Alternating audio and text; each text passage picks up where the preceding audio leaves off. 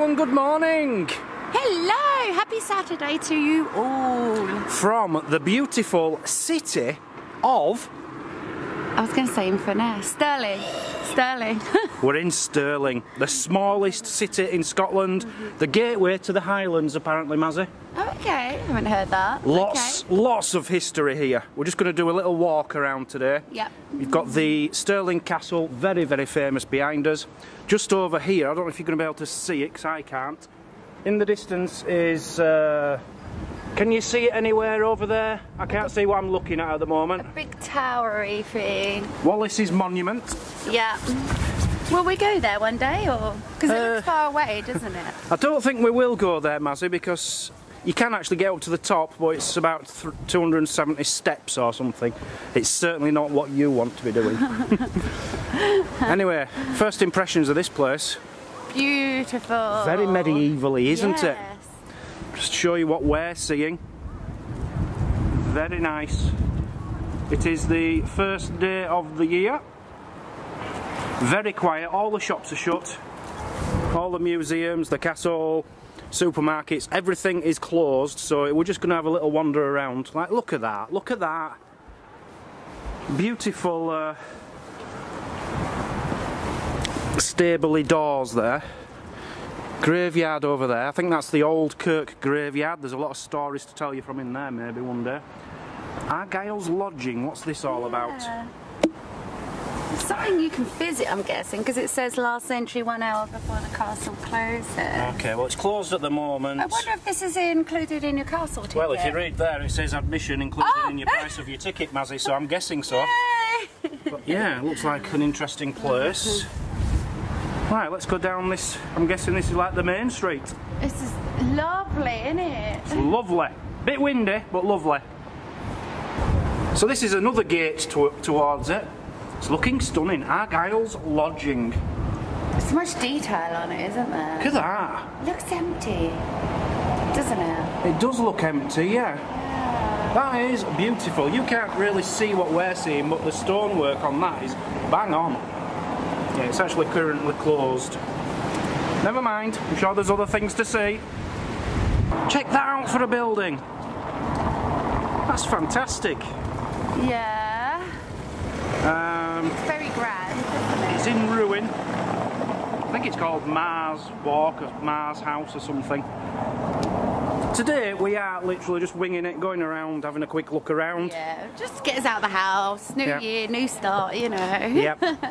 But we are, you know, we will try and go into detail on some of these other things. You know, there is like a ghost walk we might do. There's the actual castle we might do. Yeah. The graveyard's meant to be very interesting. And then you've got the shopping part as well, which is all closed today. So yeah, there's no point in us doing that today. So yeah, so we'll take a look around. Have a look around. Oh, look at this. How cool is that? Cool. What is it? I don't know, it's just like a... Oh, it is to someone's window though. Someone's house window. Clock tower there. Yeah, it's got a good feel about it. It's strange that it's a city and there's nobody around apart from us. Missing dog, if anyone's seen it, Alfie. A beautiful black Cocker Spaniel. Aww. Been missing since the 7th of November. He is wearing a brown collar and he has a bent tail. And he is microchipped, so why they can't find him, I don't know. But bless him, if anyone knows where he is, give them a ring. Just saw this right outside the toll booth. This is the toll booth. I think they had some cells in there. Is it a museum or something? I think it is. Is it? It's not open at the moment, No. but I think it is, yeah. We found a plaque on the toll booth in memory of John and Andrew, who were publicly hanged here on the 8th of September 1820. This is where they did all the hangings for Stirling, just here. It says for the cause of justice of truth. Does that mean they lied or something? Do you think that's I have the cause no of idea, Mazzy. I just can't understand why they've got a plaque and no one else who got hung here has. Why them in particular? Interesting. So this is the toll booth. This is one of the cells. 3 cells in here. You'd have like 30 people, adults, children as young as 7 years old. They'd be in here. So there is a condemned cell. where you go just before you get hung. Can you see it right up at the top there? The middle one. The middle one. If you were going to be hung, you'd be sent in there. Now, we're going back. The last person to be hung in there was a guy called Alan Mayer. He was an 86-year-old farmer. And this was 1843. Apparently this was voted like the worst jail in Scotland at the time, right? So you can imagine the conditions for the prisoners and stuff. But yeah, this guy, I'll tell you the story about the last man who was ever hung here in Stirling. So Alan was actually really liked by everybody. What year did I say? 1843. Liked by everybody in this city. But what they didn't know is what was going on behind closed doors. He used to beat his wife up.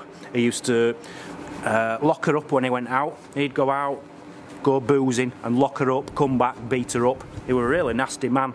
And then one day he came back, got his walking stick, and he just plunged her. Battered her. He killed her. Smashing her over head with stick, killed her, right? Got caught, obviously, and they put him in there, waiting for his trial. 18 months this went on for, and they eventually just says, you know what, this has gone on long enough, let's just get rid of this guy. So they said he obviously did it, he went to court, yeah. Loads of witnesses said, yeah, I heard that he beat her, but I didn't believe it because he seemed like a really nice guy to me. But he went to the gallows. So they built some gallows around the corner here on Broad Street, just near the toll booth. They'd make them specifically, right? Now, it had been 10 years since anyone had been hung here. Went round there. Now, he'd been in there in such bad conditions for such a long time, he'd lost all his weight, he'd become really skinny and really light. Or frail, as you've just said. He was very, very frail. So they got him to the noose, opened the trapdoor, and he went down on the noose.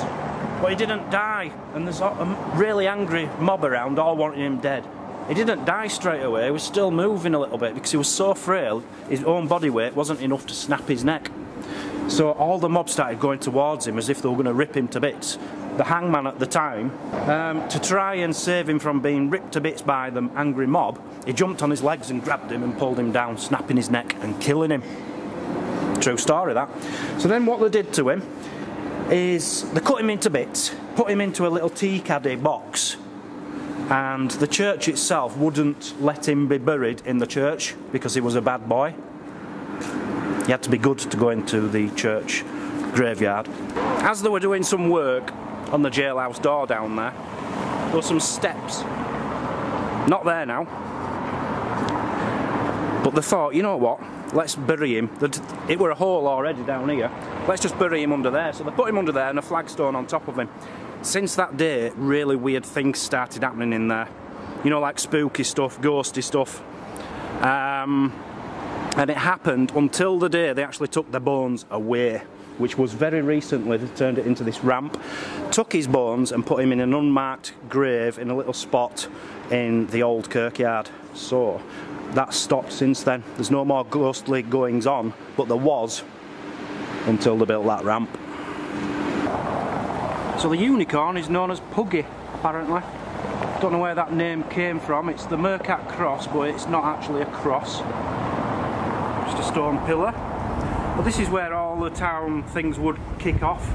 All your public meetings and hangings and things. I even read there's been riots here and stuff. There has been riots, yeah. Yeah. You know, some in 1701. I'm not going to go into details, but hey. What else? We are Sign here, that's why I wanted to come back. We are noticing there's a lot of signs, which is fantastic. Which is brilliant, yeah. This is Norrie's house. He was a lawyer and a town clerk. So Norrie was a lawyer, and that is supposed to be his head, his wigged head. I can't zoom in any more than that for you. You know, one of the upper class, darling. Yeah, but actually the house belonged to his wife's parents, so it wasn't even his house. He was probably a nobody. Yeah. Take that to court.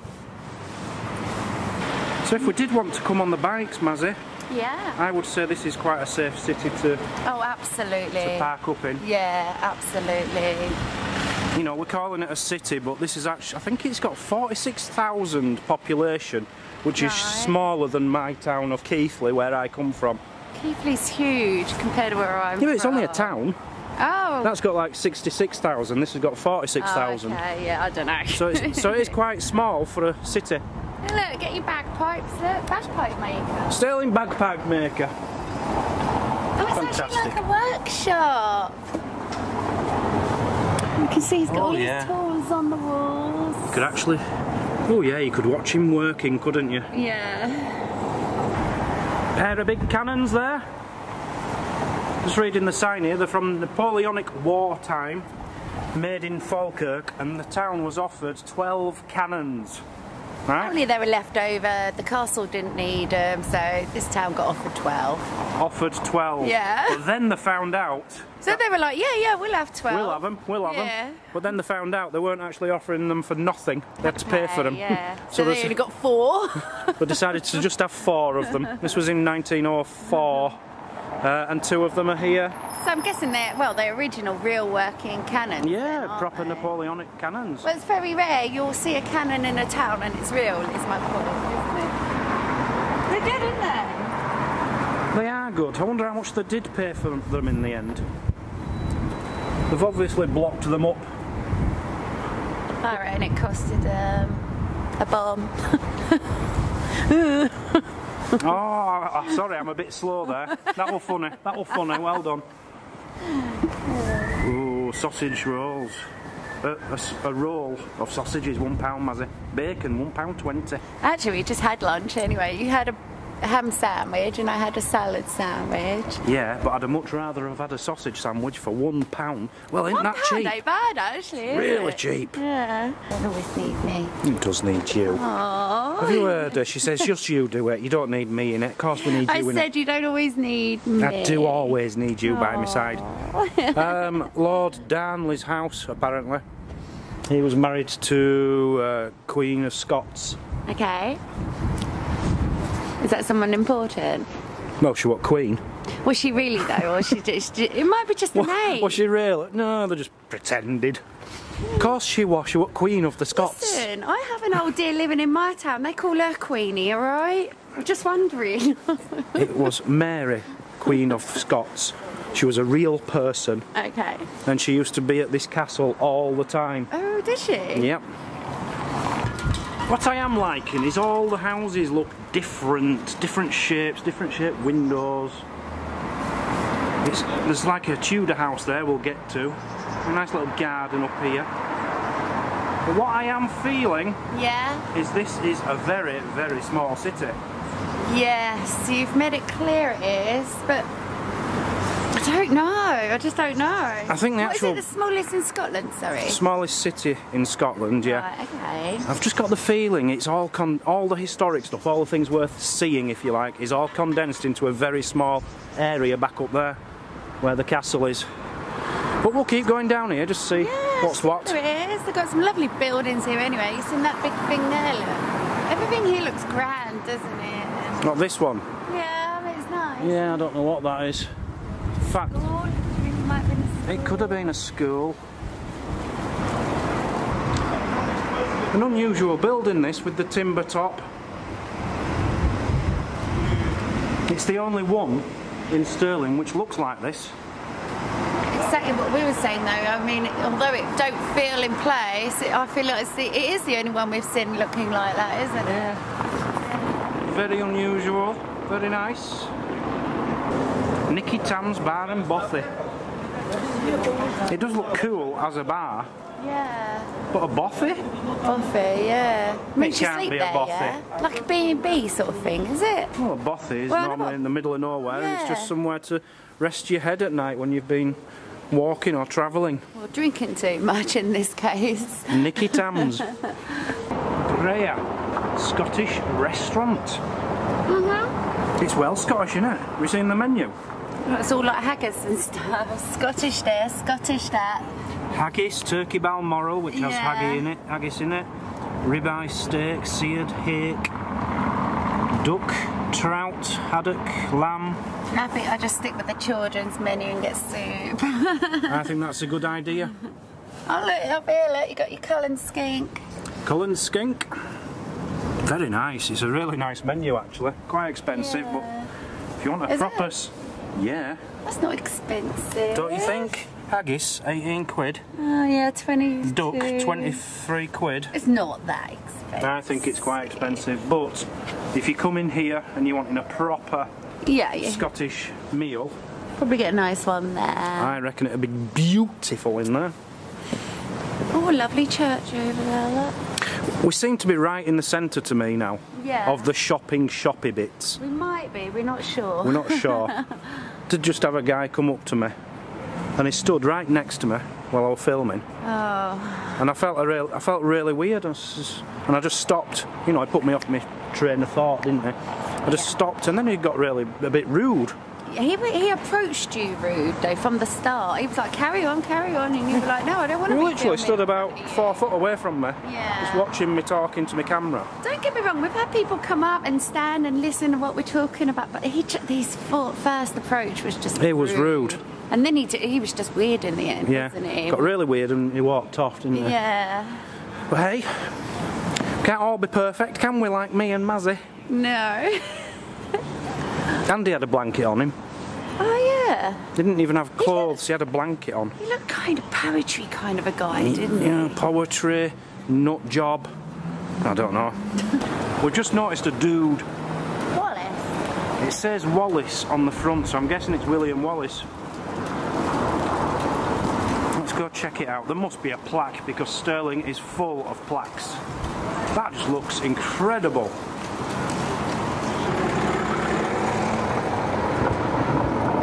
So that's the plaque on the side. So the building itself doesn't sound as exciting as a first thought, but it is beautiful. Hey, look at him though, he actually looks like he's holding a real sword. It does actually, it does look real. Yeah. Oh. And that's a nice building as well, the Clydesdale Bank it says above there. Really nice architecture here. Another beautiful one, Cooperative Society, 1880.